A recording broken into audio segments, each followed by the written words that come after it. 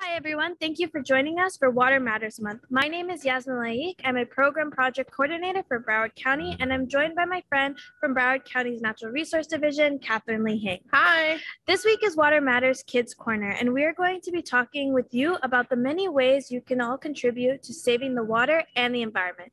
If you have any questions, please jot them down, and you can comment them below. We will post new videos every day at 10 a.m. this week. Please tune in every day for a chance to win a free admission ticket to the Museum of Discovery and Science. To enter this drawing, please fill out the survey linked below. More instructions can be found in the description of this video. If you need help, please ask your parents or guardian for assistance. Hello everyone. Today we are going to be learning about the water cycle. So what is the water cycle? I've heard the term water cycle. I'm sure some of you have heard about it. So let's really dive deep and learn about what the water cycle is. So the water cycle is a process by which water circulates between the Earth's oceans, atmosphere, and land. This involves precipitation such as rain and snow. This rain and snow goes through drainage in streams and rivers, goes through runoff, and then it returns to the atmosphere by evaporation and transpiration. So these are some big words that we will go over later on in the presentation.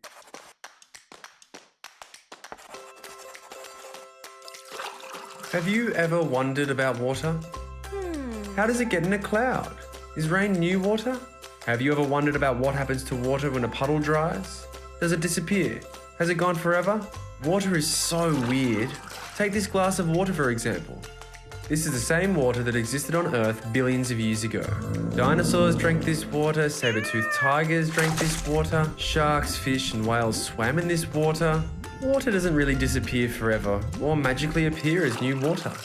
Water is continuously recycled over and over again from the Earth to the atmosphere and back again.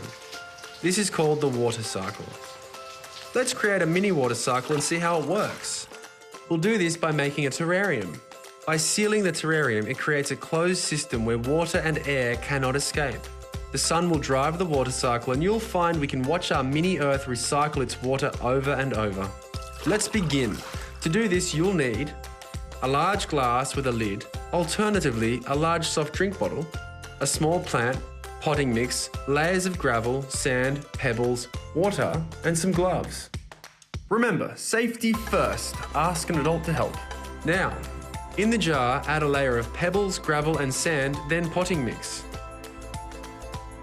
Plant your small plant and add enough water to moisten the soil, but not so much as to flood the container.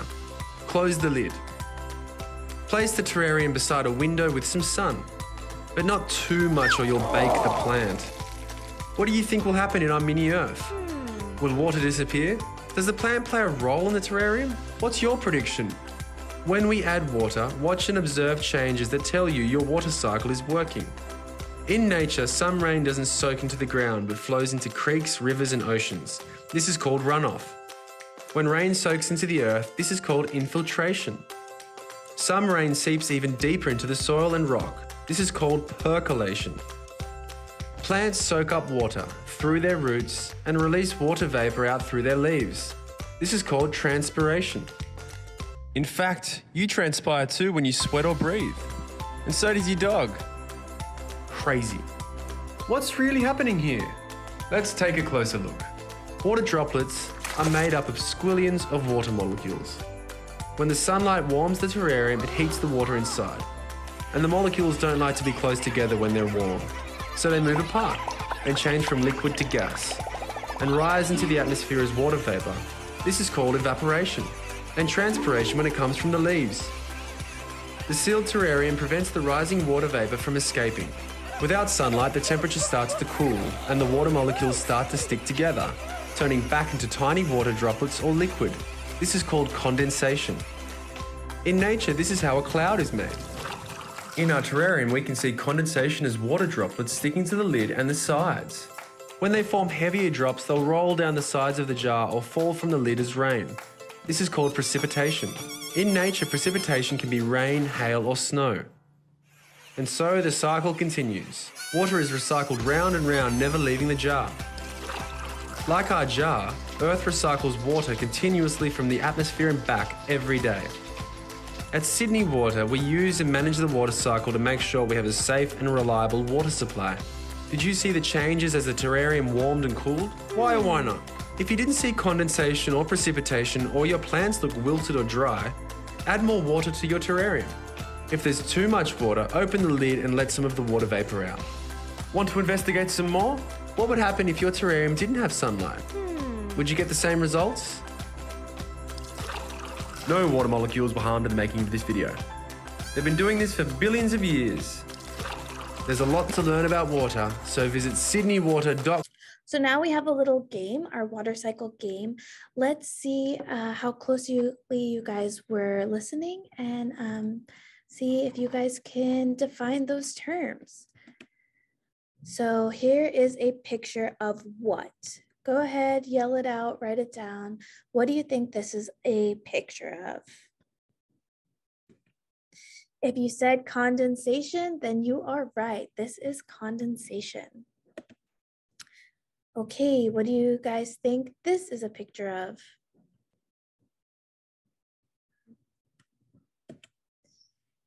If you said sublimation, you are right. This is sublimation. Okay, we see some snow falling from the sky. What do you guys think this is? If you said precipitation, you're correct.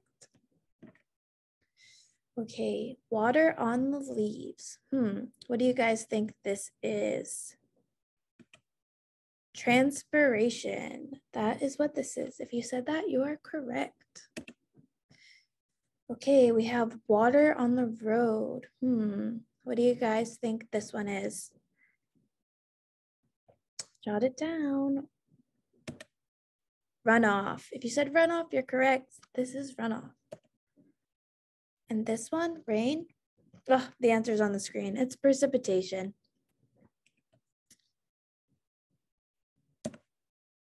Okay, water that is going down into the roots, into the dirt. It's called infiltration. Guys, so we watched the video about how the terrarium was made and we learned about some new terms. So now we are going to do this experiment together. This is something that you could definitely do at home, and you can find all of the materials in your yard or at the beach, wherever you have accessibility to outside. You can find any of these things. So let's go over some of the materials that we have. We have a mason jar. It doesn't have to be a mason jar. It just needs to be something that has a lid that can close securely and tightly. We have some water. You're definitely gonna need a little bit of water. And then some things that we found outside. So we have some dirt that we just dug up from outside. We went to the beach and we got a little bit of sand. We found some mulch outside, so we got some of that, some rocks, and then we also got some plants. So I got some succulents. This is typically better done if you have some leafy plants. So succulents typically hold more water, and we would want a plant that transpires. So we went over that term in the video earlier. So try to look for something that's more leafy. And then just for fun, some decorations. When I was at the beach, I got some seashells just to make our terrarium a little bit prettier. Okay, so now we're going to assemble our terrarium. What you will do is open up your mason jar. Make sure you put the lid somewhere that you'll remember. And the first thing that you're going to do is you're going to put your gravel or rocks in the jar. So let's just grab some of these. So this is going to be a good base. And this is kind of typical what you would see out in nature. Rocks on the bottom. Good amount of gravel or rock. Okay, and then after the gravel or rock, you're going to put your sand. So you can see right now how this is making different layers. You can see the sand, the gravel. After your gravel, you're going to put your soil or dirt.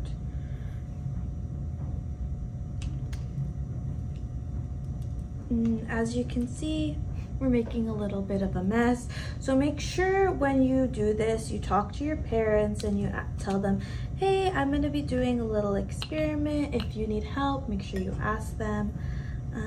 I got quite a bit of dirt, so I don't really need all of it, but we're gonna do that. So we got our dirt layer, we got our sand layer, and we got our gravel layer there. Okay, we are going to plant our plants. Now, just gonna put them in. Make sure you get them a little hole in the dirt. There we go. I like this one, so we're just gonna plant this one for right now. And then you can get some mulch and put it around the plant. So the mulch helps absorb some water. Put some mulch in there. There we go. I think this is looking good. What do you guys think? All right. So now we have all of our layers.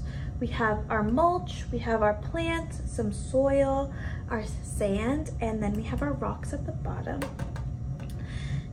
Now, what we are going to do, let's make this a little bit cleaner. Okay, what we're going to do is we are going to add some water. So you just want to add a little bit, not too much, because if you put too much, it's going to flood the system. You just want to put a little that it will be enough for it to circulate. So I will probably do maybe 5 or 6 squirts. Okay, so we got our water in there. You want to just make sure that the soil gets a little moistened. Okay, I'm adding 5 or 6 more squirts. So in total, we'll put about 12 squirts. Perfect. So now that we have our jar, our terrarium finished, we're going to close the lid. So this part is important. You have to make sure that you close the lid tightly. So now that you have your lid closed, you're gonna take this, find a place in your house, somewhere that's a little sunny, not too sunny that gets sun all day, just that has some partial sun. You'll put it by a window would be great, and then observe it for the next couple of days. Try to answer those questions that we saw in the video. What do you think would happen if you would add more water? What happens if you have less water? And if you see in the next couple of days that your water is not condensating here, then you could definitely take some more water, add a couple of more squirts. It depends on your jar also. If you have a bigger jar, you're gonna need more water. If you have a smaller jar, you're gonna need less. So here's our terrarium. Go ahead, find a nice spot, put that on the window, and then just wait and observe and see what happens. You're gonna see all the different aspects of the water cycle. So I hope you guys enjoyed making your terrarium, and now you have this beautiful little ecosystem, your beautiful little water cycle in your house. All right, I hope you guys had a great time. Bye. Thank you for joining us, and remember, if you have any questions, please comment them below. Also, make sure to check out the survey below for a chance to win some amazing prizes. There'll be one question from every video this week. You have until March 31st, 2020 at 4:30 p.m. to submit your answers. Winners will be selected and your teachers will be notified on April 4th. Only Broward County School students are eligible for prizes. Happy Water Matters Month!